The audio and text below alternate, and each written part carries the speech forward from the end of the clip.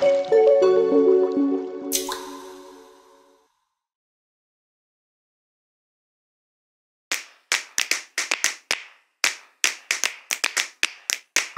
as the oil beetle, am dependent on the bee.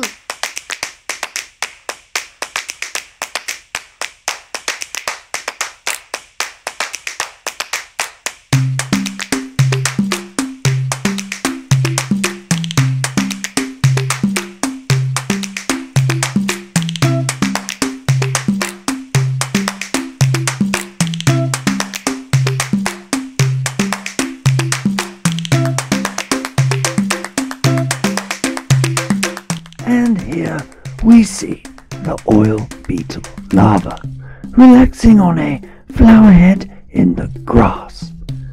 As the solitary bee goes about her daily life, the oil beetle lies in wait, looking for an opportunity. Using his specially adapted hooks, the beetle hitches a ride on the bee straight into her nest. Here, the beetle feeds on the pollen and nectar she has so carefully collected, only to emerge a year later fully developed.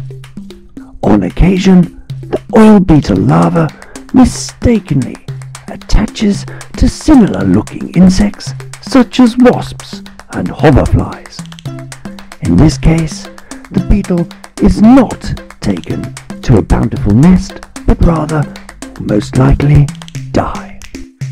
What David has just explained is the interdependence of species, where I, as the oil beetle, am dependent on the bee.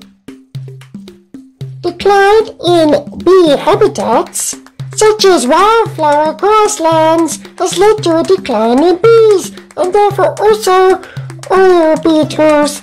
3 species of oil beetles in the UK are now extinct, and the remaining 5 are declining drastically due to changes in the way our countryside is managed.